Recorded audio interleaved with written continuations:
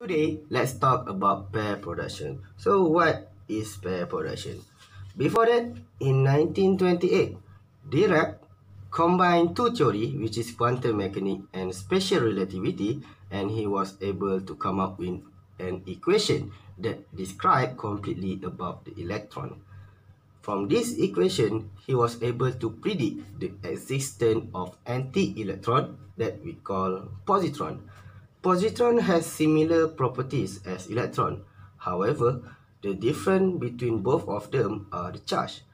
Where electron has negative charge, the positron has positive charge. In 1932, Anderson do the experiment that is called pair production, and he was able to prove the existence of positron. So let's dig deeper about pair production. In pair production, gamma ray will be collide with the nucleus, and electron and positron will be ejected with some kinetic energy. So let's say gamma has energy hf, E equal to hf. Nucleus, initially there is no energy because nucleus are not moving, and electron will have kinetic energy k minus, and also together with it rest energy because we assume that electron move approaching the speed of light. Positron will have kinetic energy k plus and also rest mass energy. So if we apply the conservation of energy, which is energy before equal to energy after, we will get something like this. Before the interaction, only gamma has energy, so that's why we only have HF here. So after the interaction, the nucleus will move a little bit, so nucleus will have a little bit kinetic energy. So Me minus c squared is the rest mass energy of electron. Me plus c squared is the rest mass energy of positron. K minus and K plus is the kinetic energy of electron and positron respectively. Kinetic energy of nucleus, we can neglect it because the movement of nucleus is not too significant, so we can ignore the term Kn, which is the kinetic energy of nucleus. If you look this thing, Me minus is the mass of electron, Me plus is the mass of positron, but we'll already see that positron and electron has similar properties, okay, which is the mass will be the same, the shape will be the same. The difference with it's only the charge, okay. So mass of electron and mass of positron are the same, and let's recall Me. So we can combine these two terms to become 2mec squared plus k minus plus k plus, okay. So let's calculate what is the minimum energy required to produce electron and positron, okay. So what is the minimum energy of gamma needed to produce both electron and positron? So we still use this equation, hf equal to 2mec squared plus k minus plus k plus, okay. So to calculate this minimum energy, we must set kinetic energy of electron and positron is equal to 0. Why?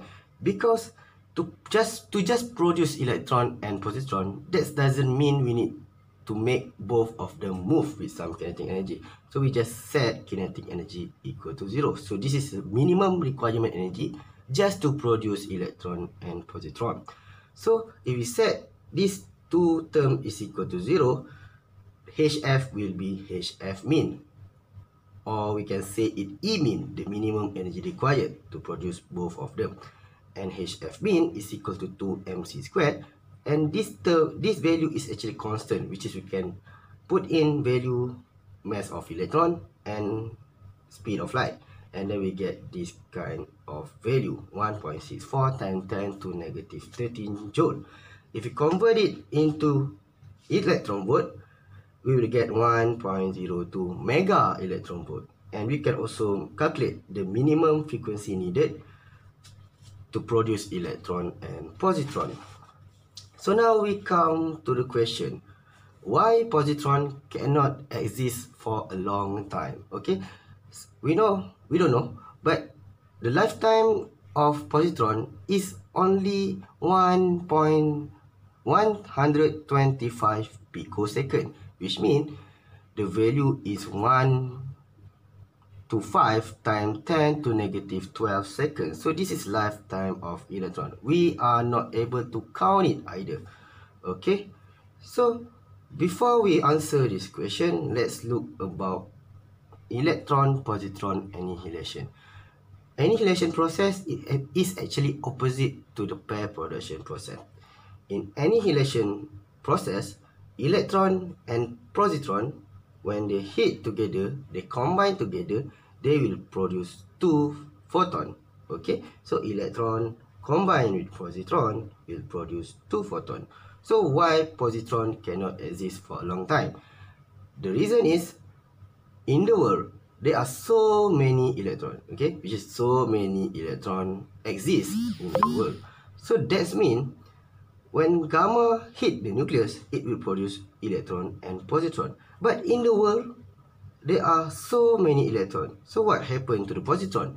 Positron will hit any of the electron exist in the world and then produce two gamma. So that annihilation occur. So that's why positron can exist for a long time. So that's all for me. Thank you for watching and bye bye.